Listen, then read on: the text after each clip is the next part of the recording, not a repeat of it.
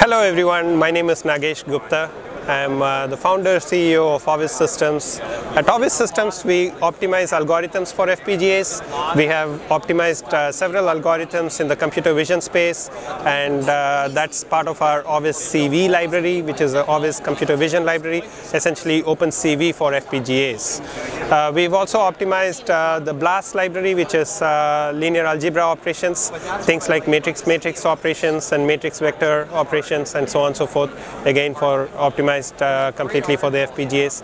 And what we are showing here today is part of our DNN library, AuvizDNN library, which is optimized convolutional neural network implementations for the FPGA. The one key point that I would like to mention about our libraries is that you get to use the FPGA just like you're using the CPU or the GPU. So we provide APIs which are very similar to your CPU, GPU type of APIs. For example, if you take AuvizDNN, you can actually create a convolutional neural network of any kind, let's say AlexNet or GoogleNet or inception layer, residual layer, and so on and so forth, using API calls. You really do not have to deal with FPGA compilation, recompilation of code for the FPGA, or timing convergence, and so on and so forth. All you'll have to do is to call the APIs that we provide and specify the right kind of parameters and create a sequence of calls very similar to what you would do if you were writing code in CUDA, in cuDNN.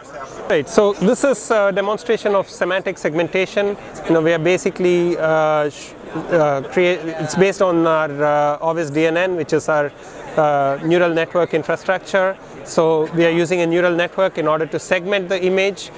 In this case, blue indicates that it's free space, and what you saw a while back, there was a car coming in, and you would see that the video is segmented, so it kind of shows where there is free space versus where there is no free space.